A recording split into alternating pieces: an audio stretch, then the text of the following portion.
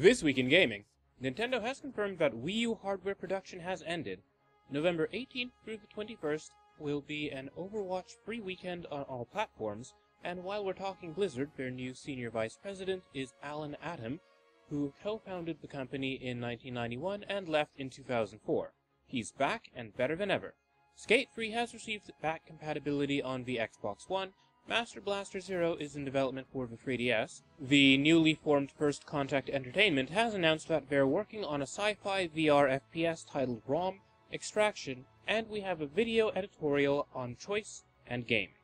This is 1RBC Gaming Weekly. Keep it stellar, Starseekers. First off, regarding the end of Wii U production, there were rumors last week that Nintendo would be stopping production of its current home console. Nintendo vehemently denied these rumors, but this week, their Japanese site announced that their Wii U hardware would be going out of production. In statements made to North American outlets, Nintendo confirmed that Wii U hardware that's being sent to retailers is it. This is unsurprising.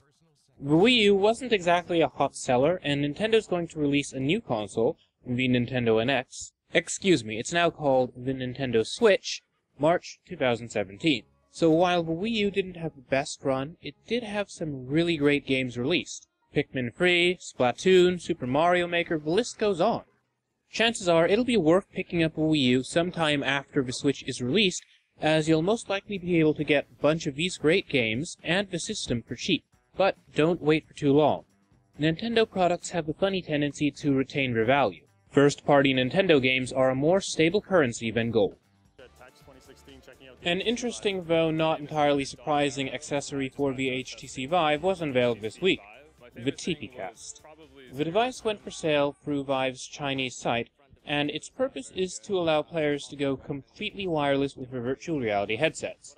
The TPCast, when it's available again, will cost you about $220, which is pretty steep all things considered. The Vive itself is $800. Now, virtual reality, of course, is an expensive enough hobby. To put this in perspective, however, if you want a wireless Vive, it's gonna set you back $1,000. Now, we are still pretty early in the current generation of VR, so you can expect to see cheaper competition coming soon. It's gonna be a necessity if the market is to grow and survive. If you're watching this show, then English is probably your language of choice. That said, perhaps you have a friend who speaks German, French, Spanish, Russian, Turkish, or Farsi? If so, good news. 1979 Revolution will now be available in those languages. In case you've not heard of it, 1979 Revolution is an adventure game set during the great political upheaval that occurred in Iran in the late 70s. You play as a photojournalist armed with your camera and your morality. The game has come under attack from the current government of Iran for, supposedly, poisoning the minds of the youth and young adults. The game has since been banned for sale in that country, though I suspect that's not going to stop its distribution over there. The game has received tremendous critical acclaim, having won the Indiecade Grand Jury Prize, and having received plenty of praise from players. 1979 Revolution is currently available for iOS, OS X, and Windows. In game releases this week, Small Radios, Big Televisions was released on the PlayStation 4 and Windows. It's a rather unusual sort of adventure game in which you're exploring virtual worlds within cassette tapes. When the tapes are exposed to magnets, their data becomes corrupted. This is actually an important part of exploring the virtual worlds within the tapes. It's a short puzzler from what I've been hearing, but it's gotten pretty good reception from players and the press. Check it out if you're looking for something weird and sort of nostalgia-inducing for an analog age. Contact with magnetic devices is forbidden.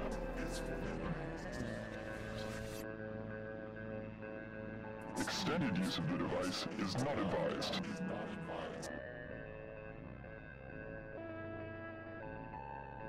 This tape will restart in 3, 2, 1. Small Radios, Big Televisions. Available November 8th on PS4. Still feeling nostalgic? Well, you may want to look into Super Rad Ray Gun, which was released on Steam this week for Mac, Windows, and Linux. Now this is an updated version of the game Rad Ray Gun, which was previously released on the Xbox Live Indie Games platform. Now, this game draws inspiration from Game Boy platformers, and it involves plenty of explosions. It's an action platformer, and it's gotten really good reception from the players.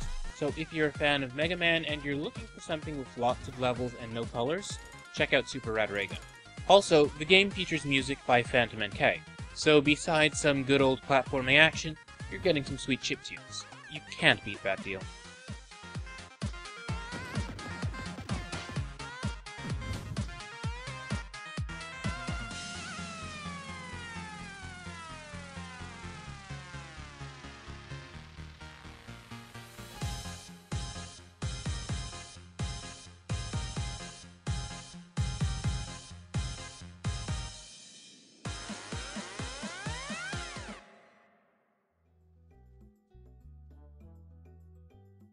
If you're looking for a puzzle platformer, you might want to consider Candle, which was released on Steam this week for Mac, Windows, and Linux. The game boasts a stunningly beautiful art style that makes great use of watercolor. It's like a painting come to life and made playable. Now, in order to solve the puzzles in the game, your left hand is used as a candle. You can use this to fend off enemies and light up the game's world. Now, I've not yet seen any reviews of Candle as the game is quite new. That said, it looks to be well worth checking out. The game has been published by Daedalic, and they do have a pretty good track record when it comes to picking games. If you need less action in your puzzles, Orbit might be right for you. Available now on Steam for Mac and Windows, it's a very simple minimalist puzzler in which your goal is to launch planets into orbits around black holes. There aren't very many reviews from players for the PC version of the game on Steam, but those which are there are largely positive. Orbit is also available on iOS and Android, where it has garnered much critical praise, as well as praise from the players. Now, I've played the Android version of this game, and I must say that I'm quite impressed. Besides being aesthetically impressive, the soundtrack's full of Chopin, which is nice, the mechanics are easy to grasp, but the puzzles themselves can be surprisingly challenging. I can definitely recommend checking out Orbit. If you own a PlayStation VR, you might be excited by this. Crytek's long-awaited Robinson the Journey was released on your platform. In this adventure, you play as Robin, a kid who's stranded on a strange planet inhabited by dinosaurs. He wound up there after his ship, the Esmeralda, made a crash landing.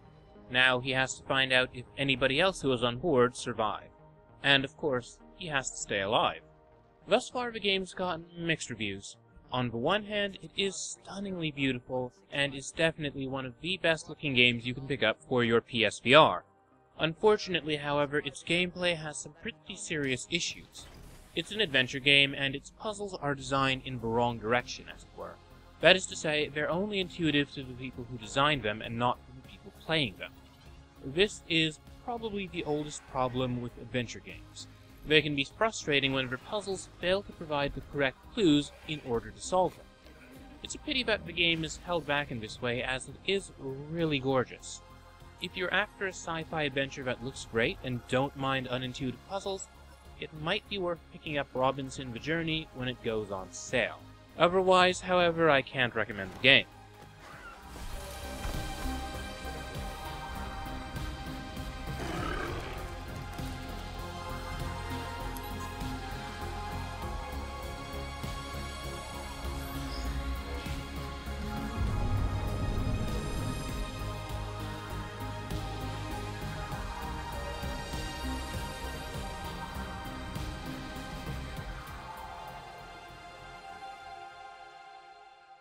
In crowdfunding news this week, a game called Asylopol caught our attention. It's an adventure game in which you play as a psychiatrist named Adam Murdoch working inside an asylum. I'll let the game's wonderfully bizarre trailer explain things further. Asylopol is currently on Kickstarter and is in development for Windows. Yes, I can play you 205 different tunes, of course. Huh. Very interesting. Hello there. Do you know where...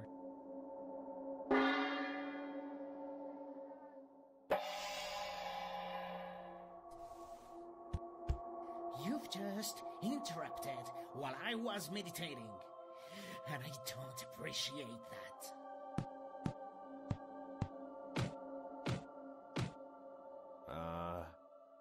Okay.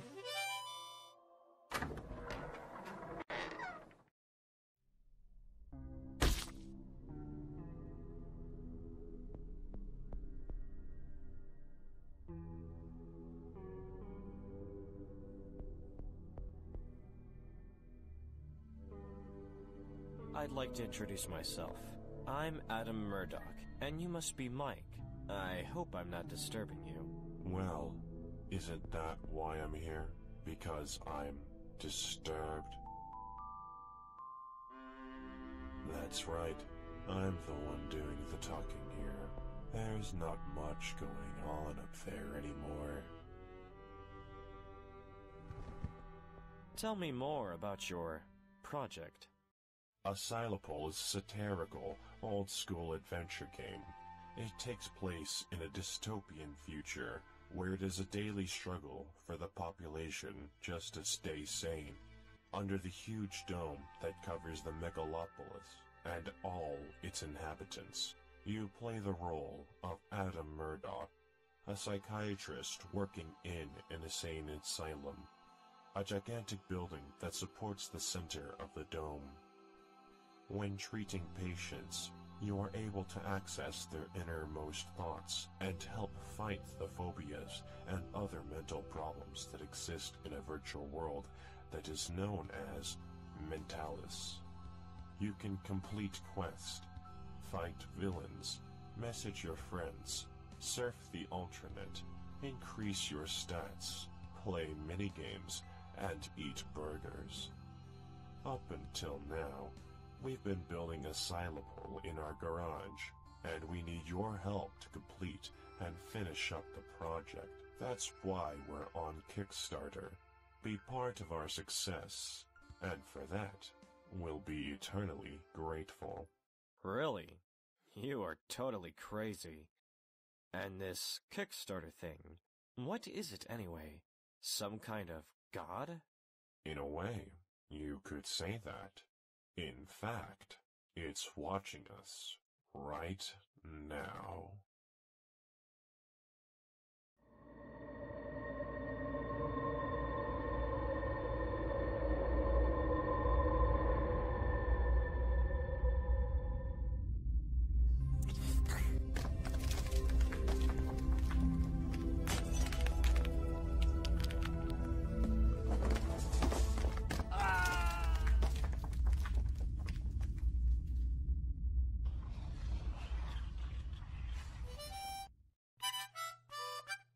This week, Nintendo has released the NES Classic Edition.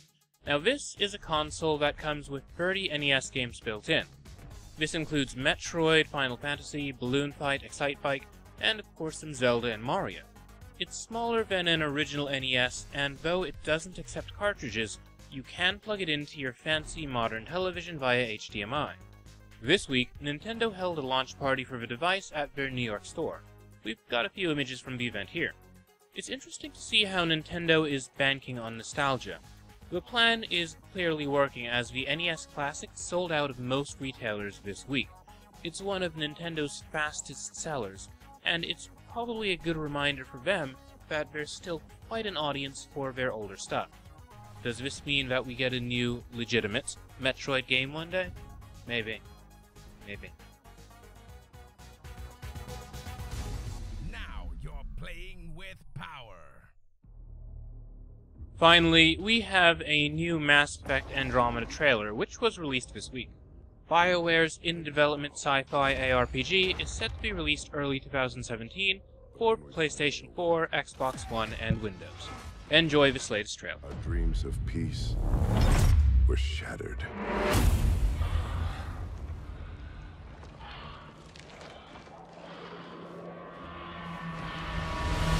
Welcome back.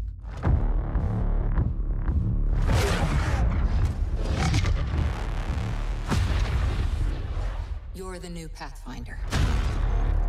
This is incredible. It's acting like a gravity well. I have a bad feeling. We're the aliens. My God.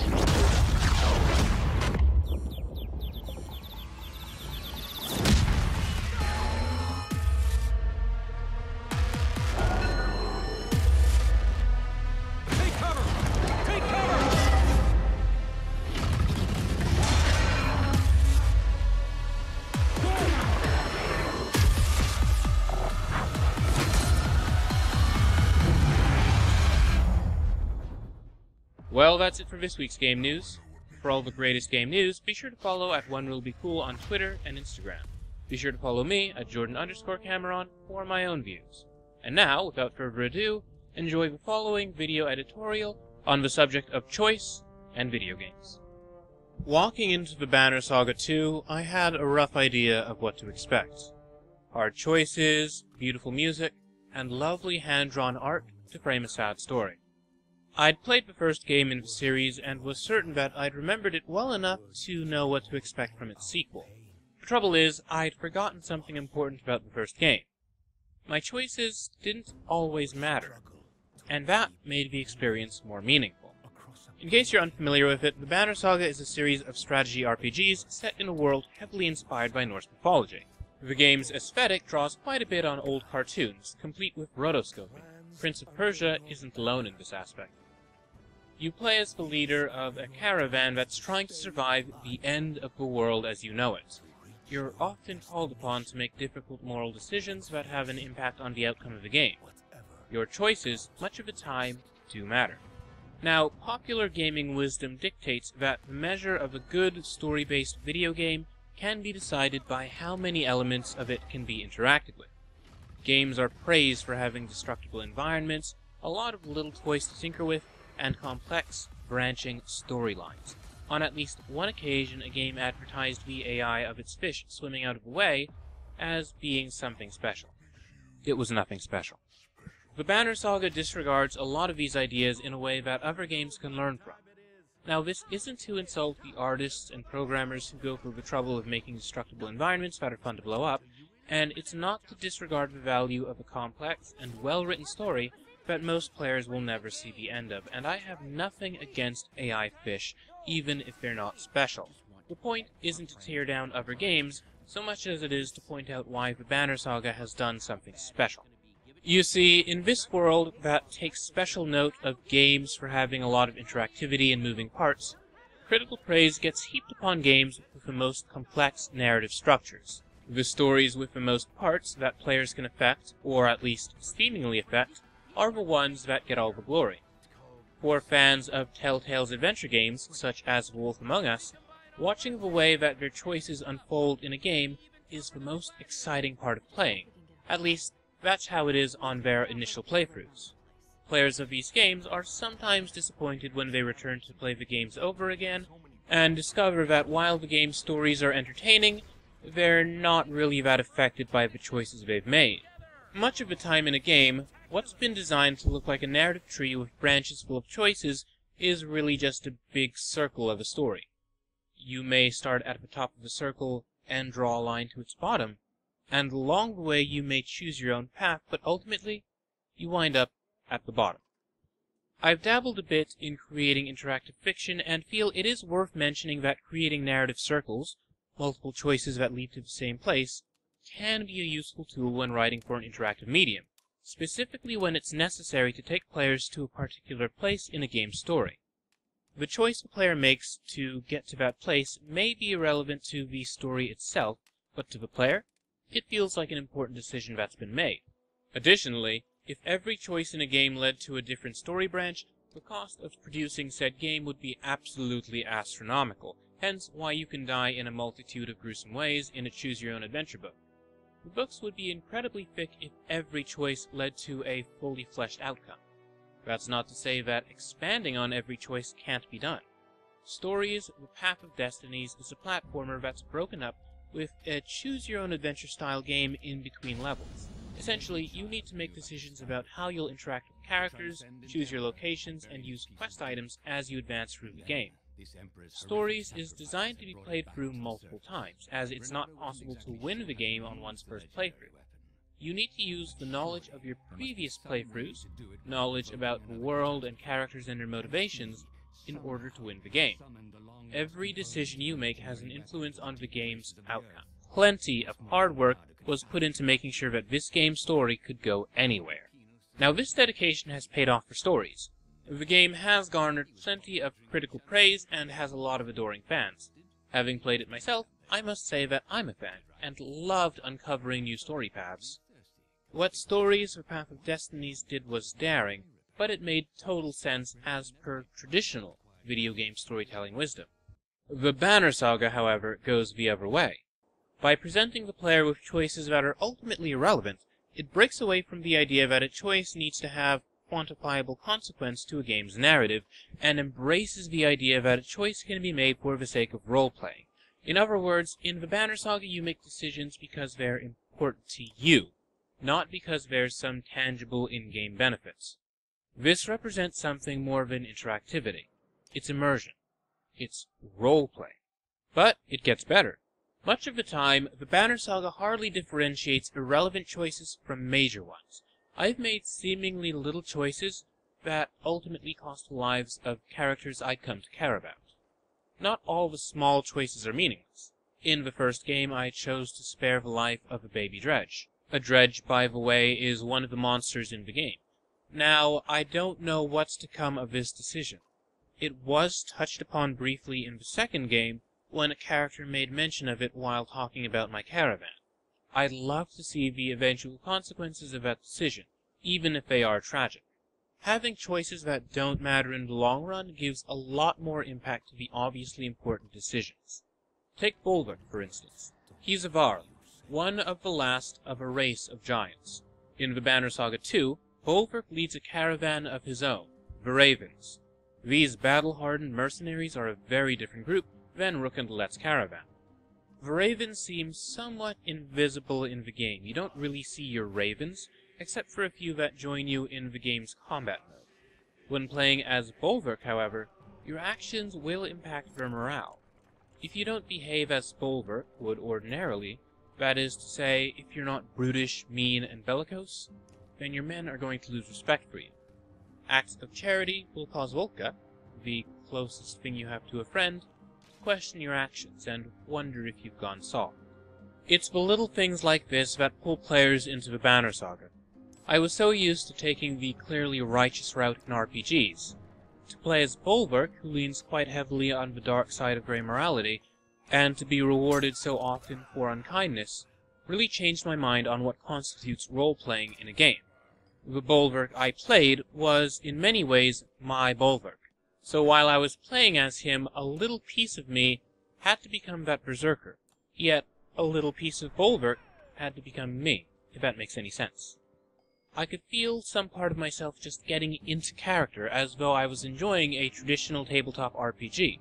So he wasn't a faceless avatar, a bland character for my adventure-seeking wish fulfillment, but he wasn't an inaccessible actor in an otherwise interactive story. In some ways, this flies in the face of the argument that a game can't be used to tell a story the way that an artist wants it to be told.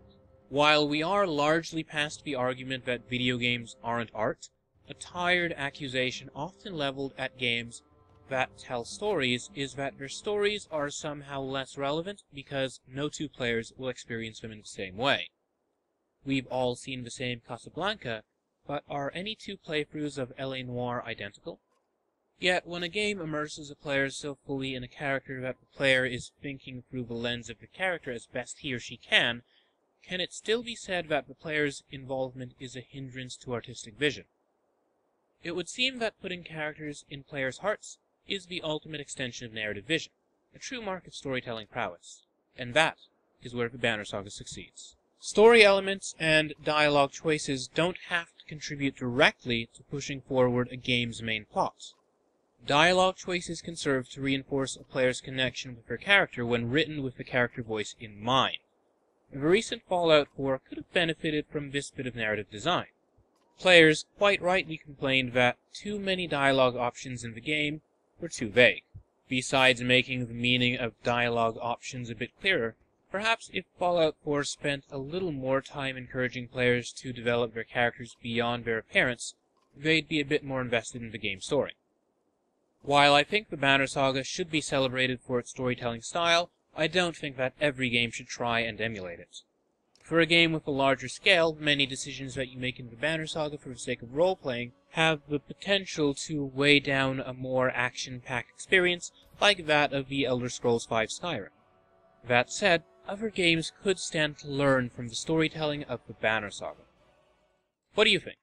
Do other games stand to learn from the Banner Saga in terms of storytelling? Let us know what you think on Twitter at OneRuleBeCool, and be sure to follow us for more cool video gaming editorials and examination. Be sure to follow me at Jordan_Cameron for my own thoughts. If you feel that this program brought some value to your life, you can back us on Patreon at patreon.com/1RBC.